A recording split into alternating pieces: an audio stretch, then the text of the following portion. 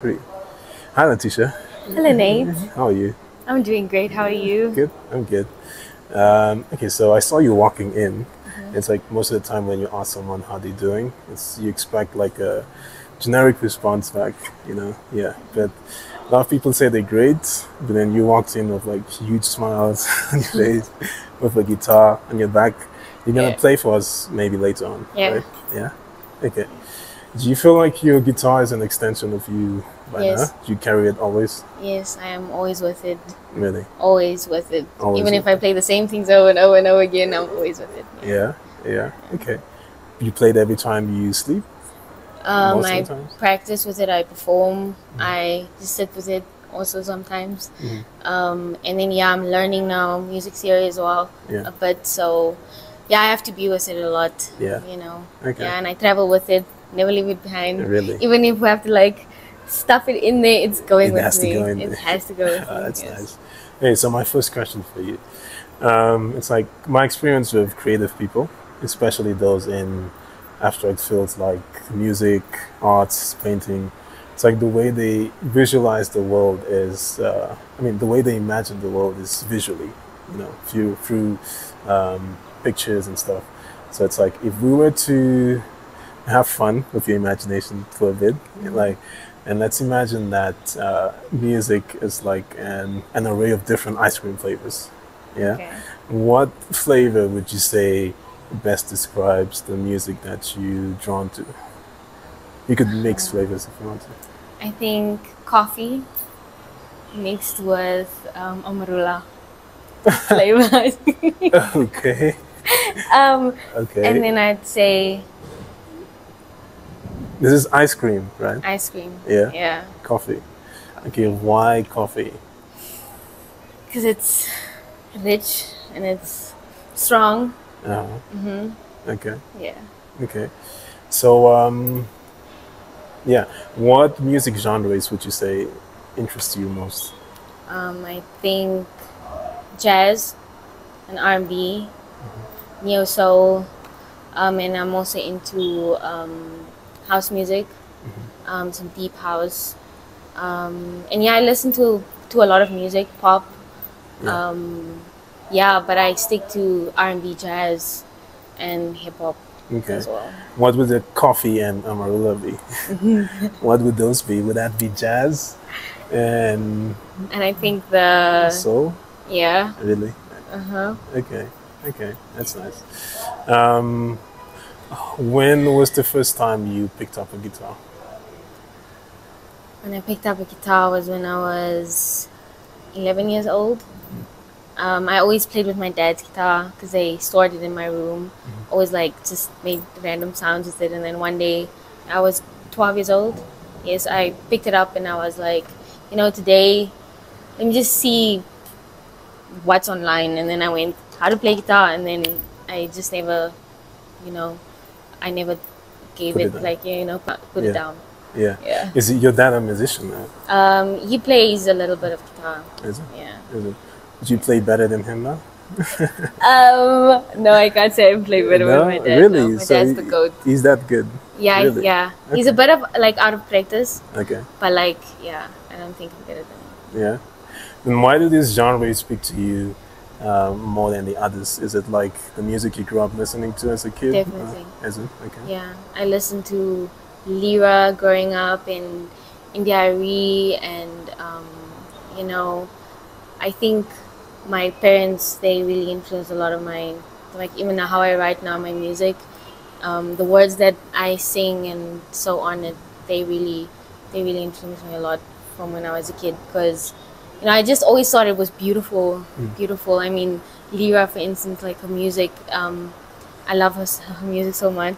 And then they also listen to deep house and stuff. So I always thought these old school songs were cringy and stuff like that. But now I tend to listen to them more. Is it? They're more on my playlist now because I can have fun with them, and also the music itself, the people and where it comes from. I think I resonate with that a lot, and what they stand for and so on. Most of your songs that you play, because it's obviously the guitar, you would gravitate towards jazz, soul, and stuff like that. do you find yourself rewriting a lot of songs to fit Yeah. that genre? Yeah. Yeah. I kind of jazzify everything that I do. So even if I have to sing Jessie J, I will sometimes, put soul into it and find other chords that, are deeper and so on. The cover songs that I sing. My own songs, I keep on changing them every day. I mean, I didn't release yet, so I have the freedom to do so. Okay. I can just change them however I want, change words sometimes. Sometimes I just don't feel like it anymore, or I don't like it anymore, and then I just change it how I want to. Yeah. So I keep on changing it as I change through every season that I go through. Yeah. So you write songs. What themes do you keep coming back to? Like what you usually sing about? Self-help, Self-help. and words of encouragement, like affirmations. And yeah, that is it, and some random stuff as well. Yeah. Okay. Do you set when you write? Do you set down to write, or does it just sort of come out of the situation that you're in? Like. It depends. Some songs, it's first the melody, and then the words come as, like, I feel it more, and I feel it more. Most of my songs, my brother is involved, my smaller brother. He would sit with me, and then I would, play and play and play, and then it would actually make sense, and then I put words on it, and then it just grows like that. So I gravitate towards self-help and saying stuff like my one song For You. I'll play it. Okay, sure. Nice. Okay. It's about doing things for yourself. Mm-hmm. And also, yeah, it's about every day, waking up, liking brushing your teeth, and the mundane things in life. So I think I say those things in my songs. Okay. Yeah. Nice. How was your experience? Okay, because this is I think you picture yourself as a creative person, right? And it's like most of the time as a creative, it's like you're the brand, you're the product of everything you do, basically. If you were to do something else, like let's say a teacher, a lawyer, or a doctor, basically professionally, usually if you get too big, you can sort of like create something of your own, hire people that would sort of do those things for you, and then you could like become invisible to the whole thing. But if you like a singer or writer, it's like even if you're 80 years old, people just want to see you. You can't give it to someone else. It's like they just want to see you. But that journey usually takes a lot of personal space. It's like you hone your craft in like isolation most of the time. But in order to sort of serve people, you need to come in front of people. But now I think it might be a bit difficult for people to like not advertise themselves, but just expose themselves more. And share who they are. Yeah. How was that journey for you? Gravitating from your personal space to being comfortable like in front of people. Yeah. At the moment, like I'm very confident when I step on stage and when I have gigs and so on. But when it comes to social media and so on in my brand, I haven't established myself in that sense yet. So I think I might have social anxiety. I mean, because I just do not like posting, and every time I have a photo shoot, it's like I would rather make the music instead of that. So this is one of the challenges that I'm facing right now, and also like the people to work with, so that I can, I'm not a photographer, so I want to work with a photographer that I resonate with to like bring about these beautiful artwork and stuff. But when I sing and I'm on stage, I share who I am in that moment. That's just a glimpse of Litisha that you'll find, and online she's not there yet, and I'm working on that. But when I step on stage, I'm like, I am Litisha. Really? Yes, and I go on there and I sing though every word how it's supposed to be sing. Yeah. Saying it. Have you considered like, because that version of the person that you are on stage, have you considered showing that more like on social media, basically? I think because it's easier for you to do that, than to. I'm not sure, because I'm not sure about the exposure thing. Yeah, so that's why I thought to ask, like, if someone was good at what they do, and they want people to get to know them, because that's the whole Yeah. point, right? Yes. Yeah.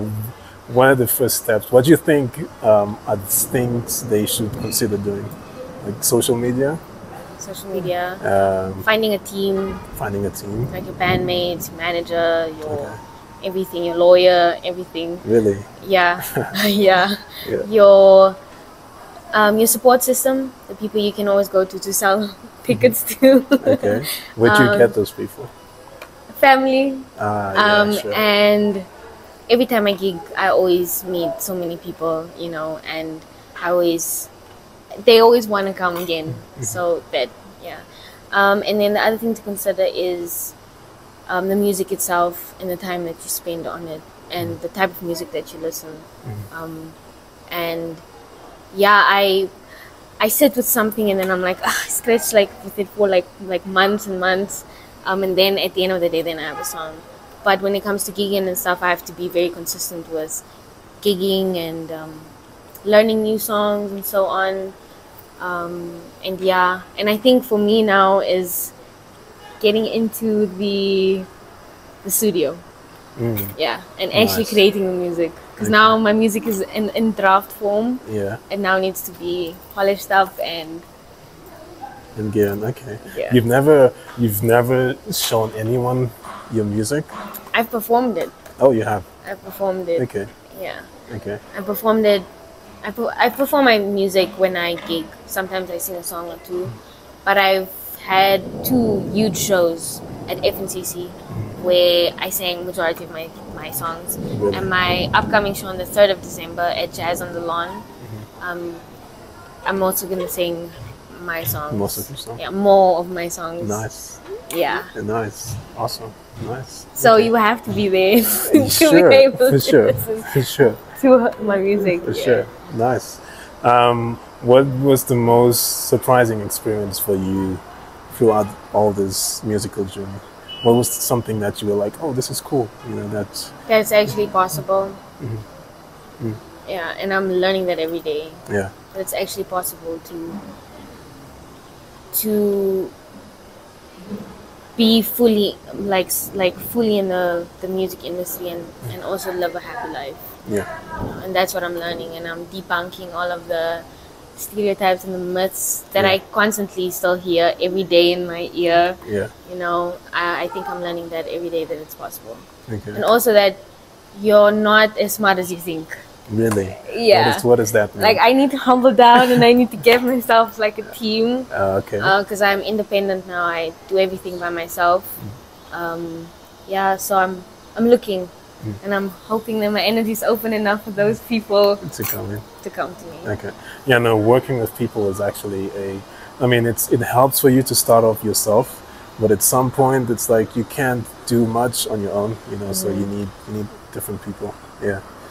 Professionally, is this what you want to do forever, or do you kind of divide your passion with work, let's say?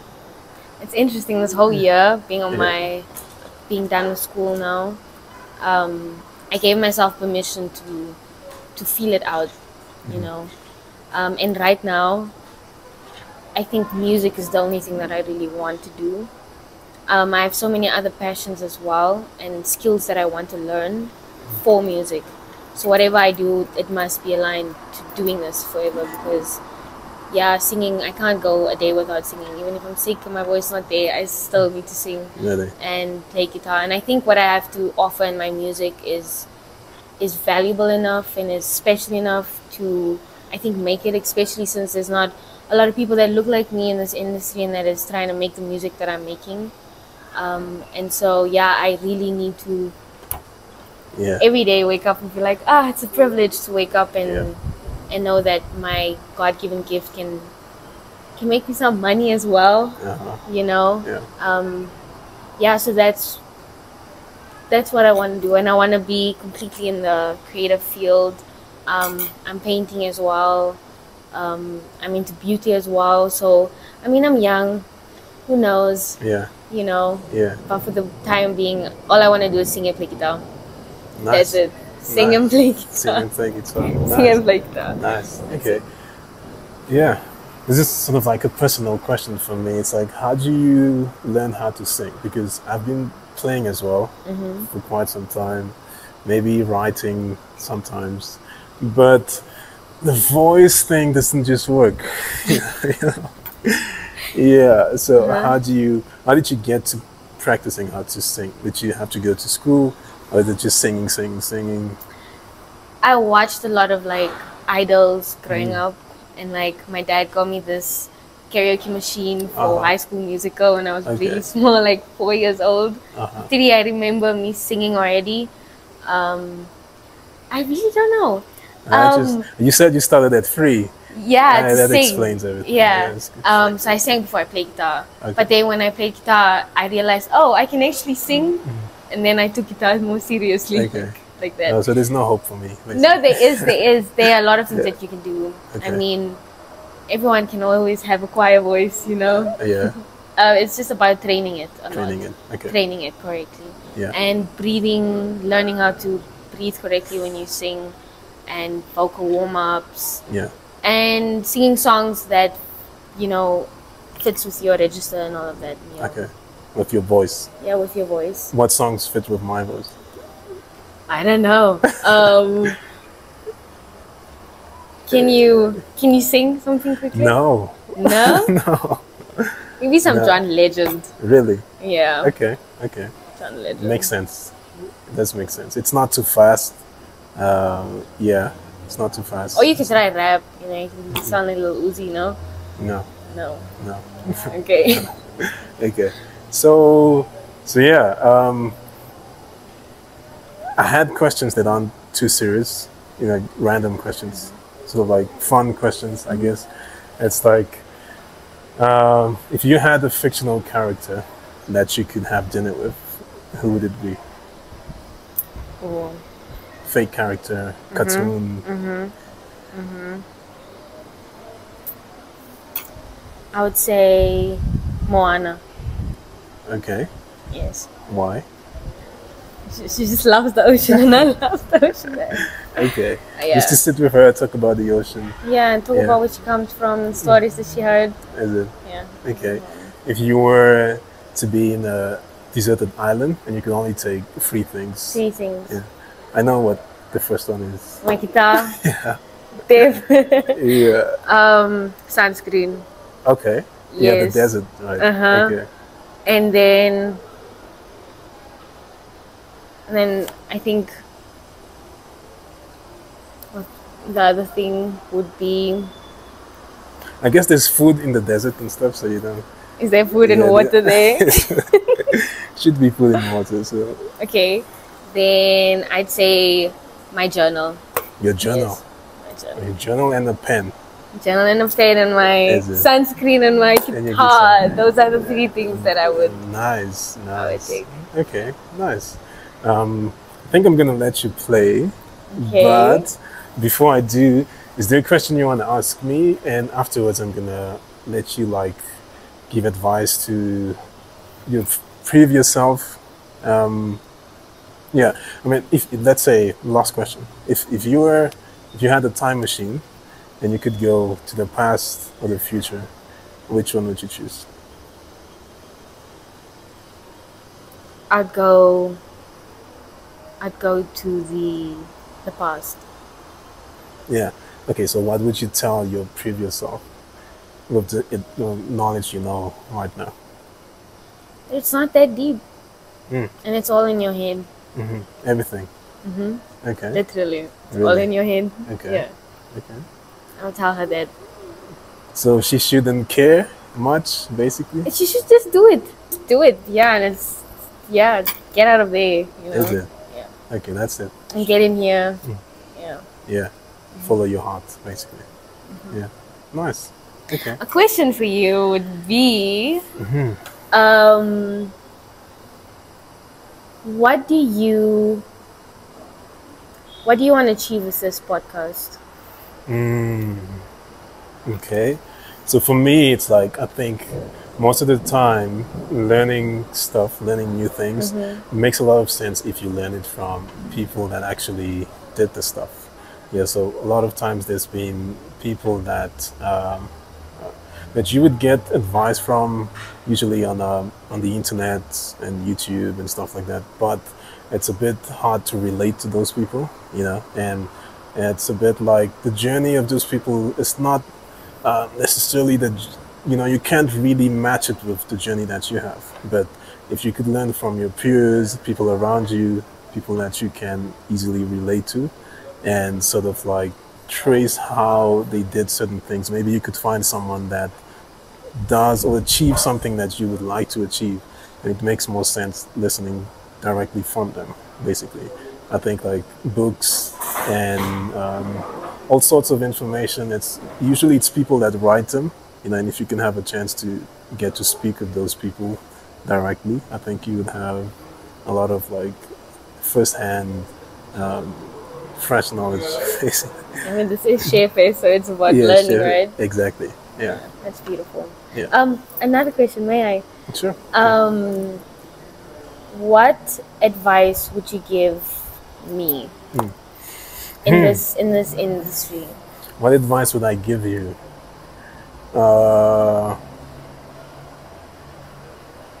Okay.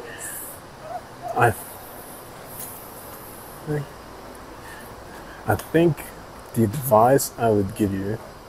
Okay, I can't really say because I'm not necessarily in that industry, but most of the time it's like people relate to the person themselves.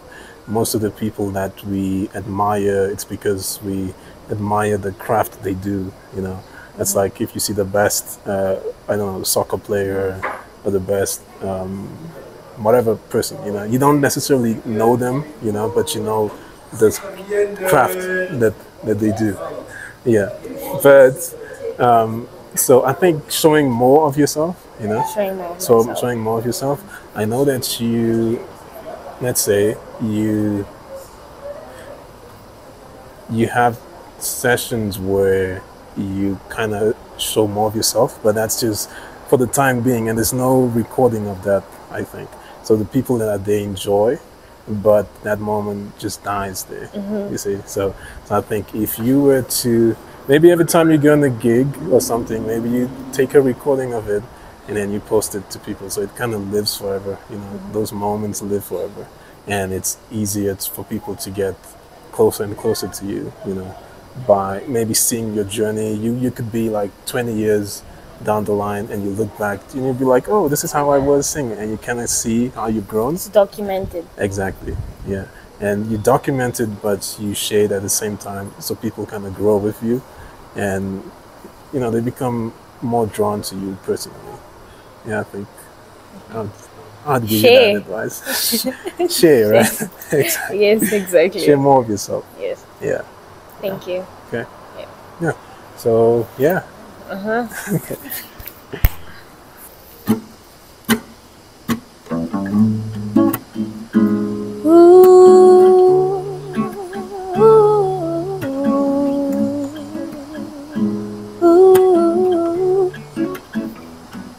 I've been smiling, also kinda crying, but I've been healing, praying while kneeling.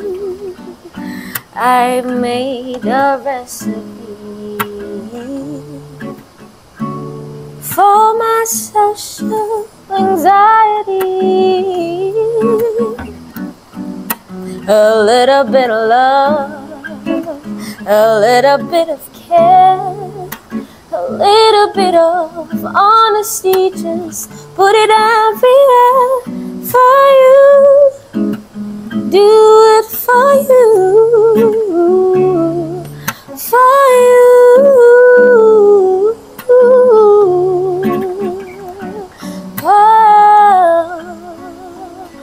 oh, for